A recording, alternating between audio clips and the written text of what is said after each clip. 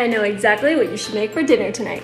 Cheesy mozzarella stuffed chicken. To make a pocket for the filling, butterfly the chicken breast in half lengthwise, leaving one side connected. Add 1 tablespoon of pesto sauce and 2 slices of mozzarella on top. Close the opening with toothpicks to secure the delicious filling inside. Season both sides of the chicken with salt, garlic powder, and black pepper. In a large oven-proof skillet, sear the chicken in olive oil until the surface is golden brown, about 5 to 7 minutes. Wow, this already looks amazing. Flip and sear the other side for 5 minutes. Finish cooking the chicken in the oven at 375 degrees for about 10 to 15 minutes. There is a ton of flavorful juices left in the pan. Let's make a creamy tomato sauce. Add the marinara sauce and heavy cream. Stir to combine.